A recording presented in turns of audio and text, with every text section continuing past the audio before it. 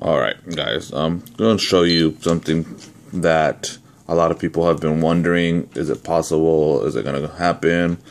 Can I get my T-Mobile device on Verizon?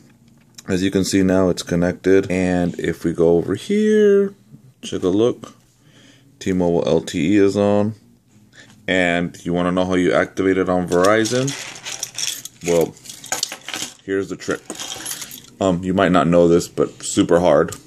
Not really, but I don't know why people are making such a big deal about this.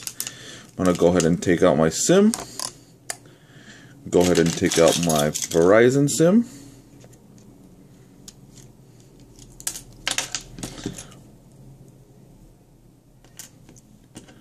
You saw the other one was T-Mobile. I'm going to go ahead and pop this in. Like so. Go ahead and do that. Wait a couple seconds. It says emergency calls only right now. Once it boots up and gets up and running, we'll get you set up and going.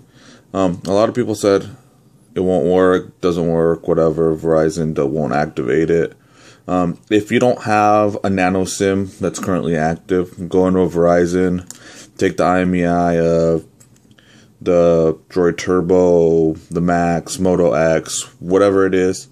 Go online, activate it, get it over with, and then you'll be able to activate it. So as you can see now, it's on Verizon Wireless. Pretty simple, pretty easy, nothing else to do.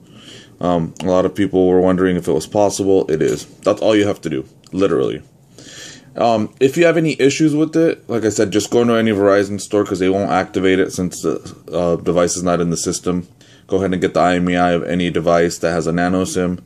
Go onto your My Verizon, pop that in, IMEI with the SIM, activate it, pop it in your phone, full LTE. That's it. That's all. It was a quick, informative video for other people who want to do this.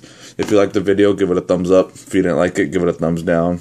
It's just a quick video again, so it is what it is. If you're new to my channel, please consider subscribing. If you're already a subscriber, thanks for subscribing. Talk to you guys later. Bye-bye.